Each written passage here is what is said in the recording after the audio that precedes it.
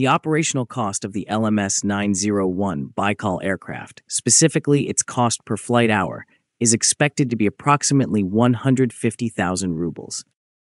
This information was disclosed by Maxim Kharin, commercial director of the Ural Civil Aviation Plant, during a presentation at the Federation Council of the Russian Federation.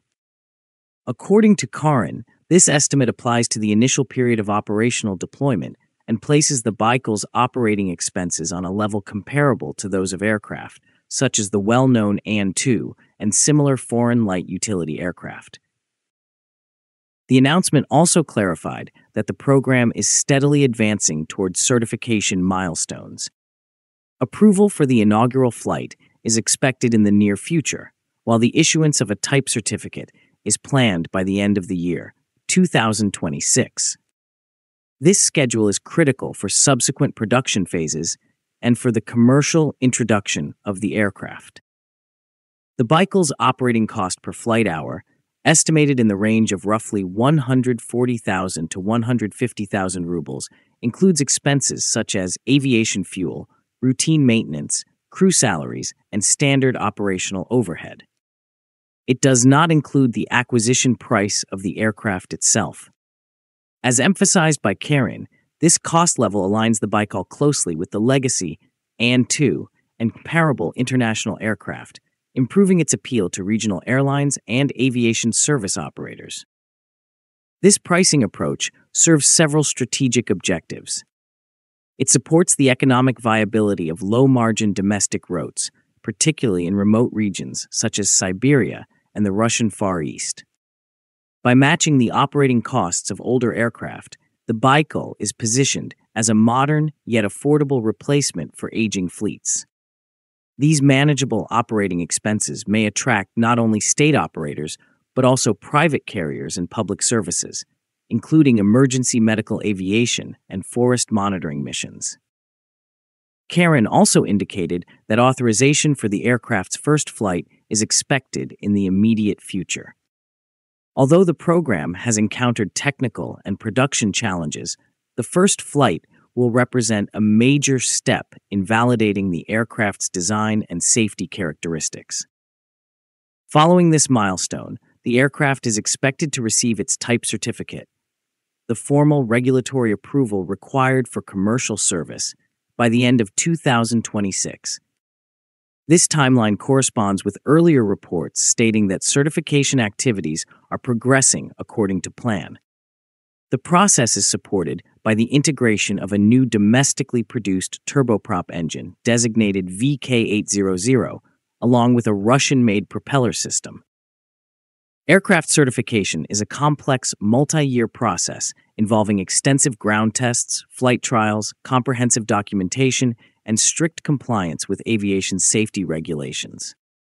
Meeting the 2026 target is essential for the manufacturer to begin deliveries and finalize operational contracts. The LMS-901 Baikal has been designed as a lightweight multi-role aircraft with a 9-seat cabin. Its primary purpose is to replace the aging AN-2 aircraft across a wide range of regional airline and utility operations in Russia. The aircraft is designed to cruise at speeds of up to 300 kilometers per hour and has a maximum range of approximately 3,000 kilometers. When carrying a full payload of around 2 metric tons, its effective range is about 1,500 kilometers. These characteristics make the aircraft suitable for passenger transport, cargo delivery, medical evacuation missions, and aerial surveillance tasks.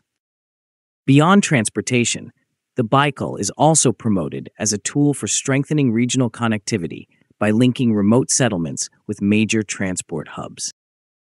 While the operating cost per flight hour reflects day-to-day expenses, the purchase price of the Baikal has been the subject of considerable discussion. Early estimates place the aircraft's price between approximately 220 million and 340 million rubles, equivalent to roughly 2,800,000 to 4,300,000 United States dollars, at exchange rates prevailing at the time. This positioned the aircraft to compete with foreign models such as the Cessna Grand Caravan. Later reports suggested that the price could rise to around 320 million rubles, or approximately 4 million United States dollars, depending on configuration options and production volume. Some industry observers have cautioned that effective costs could increase further if fixed expenses are spread across limited production runs. These price adjustments reflect broader challenges facing Russian aircraft manufacturing. Inflation, supply chain disruptions, import substitution efforts, and the growing share of domestically produced components have all contributed to higher unit costs and longer production timelines. Despite these factors, the Baikal is still presented as a competitively priced and adaptable solution within a demanding market environment. To support the launch of serial production, Russian authorities and the manufacturer are seeking rapid approval of the project's investment passport, a key administrative step in state funding and planning.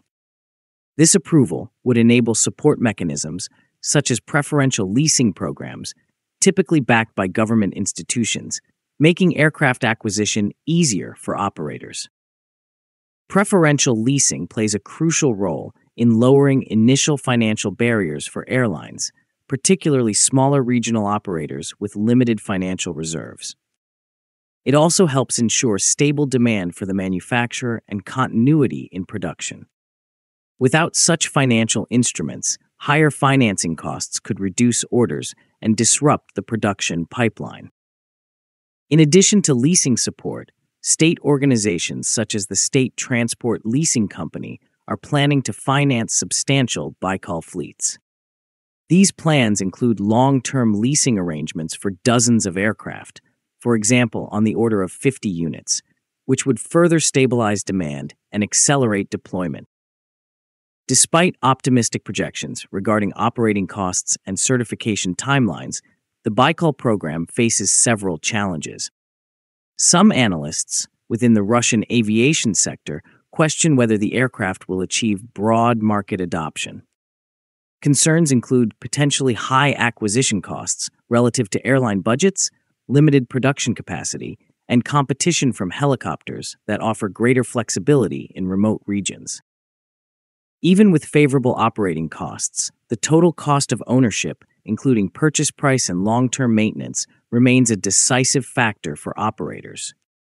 Without strong state support and accessible financing tools, market uptake could fall below expectations. The program has also experienced delays and technical revisions, particularly related to the integration of the domestic engine and propulsion system. Such changes can affect certification schedules and early operational deployment.